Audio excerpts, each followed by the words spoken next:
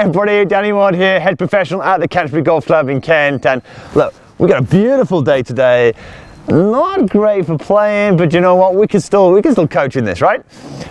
This week, what I want to discuss is how do you create a golf swing that first of all repeats, and secondly, if you're a slicer of the golf ball and you're starting to cut the ball away, or you're not striking it as consistently as you like, what factors could you do in your downswing to improve the likelihood that you're going to hit it much straighter and strike it much better?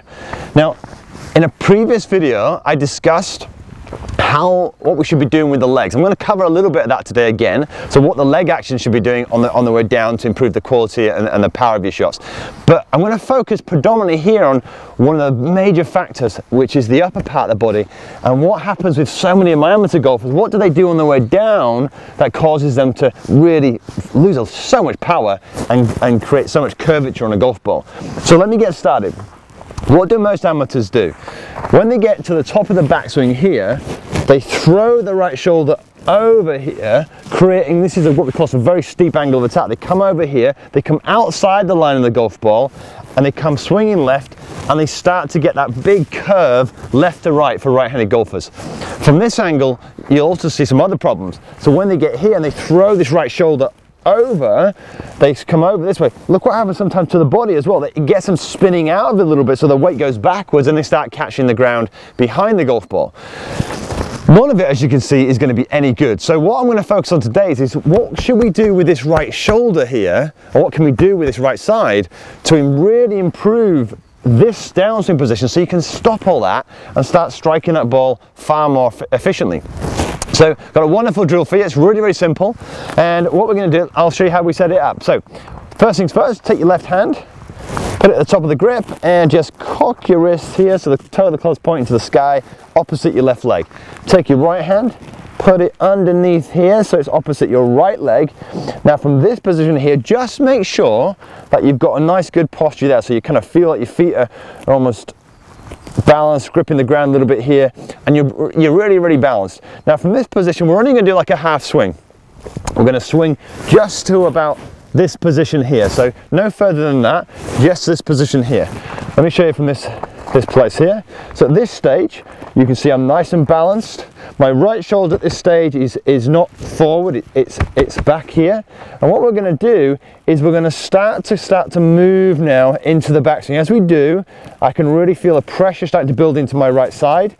My right elbow starting to fold, and I'm really starting to kind of push up into here. Now at this stage, my right shoulder is nice and stable and it's back.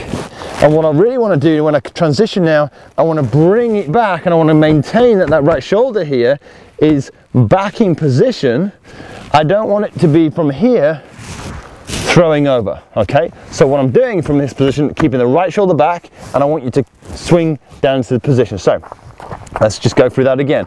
So setting position, holding it here, swing it back, and then what we're going to do as we transition into the downswing here, we're going to keep the right shoulder back. I'm going to bring this shaft down so it's level or parallel with the toes. Back here, drive into the downswing here, keeping the right shoulder back. Back up, back down, keeping the right shoulder back. And it gives you a wonderful feeling as to what should be happening right here. Let's go through that again, one more time. Back here, grip it this side. You see here, left arm, right arm.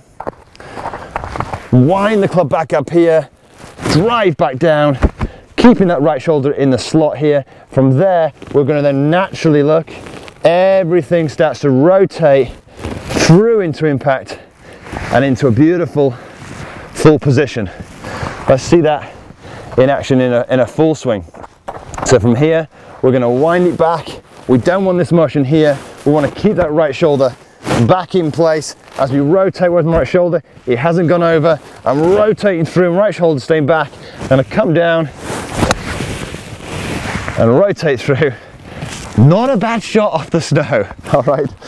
So really, really simple drill. Let me just summarize this for you. So what we try to do, we want to stop people slicing it. We want to stop people hitting the ground behind the golf ball. One of the biggest problems is the transition from their backswing to their downswing and how they go about doing it.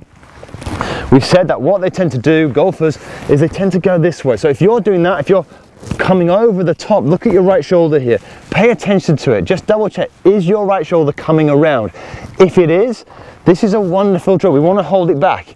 Easy to say, isn't it? Harder to do. This is why we use a drill. So we put the club in position, get yourself there, swing it back, hold that right shoulder back. As you're turning through here, look at that position. You're putting the pressure down into the ground here, and that is staying back. From there, you can then just rip it through. All right, wonderful way of getting the sensation of what you need. And you know the beauty with all this, you can do it indoors. All right.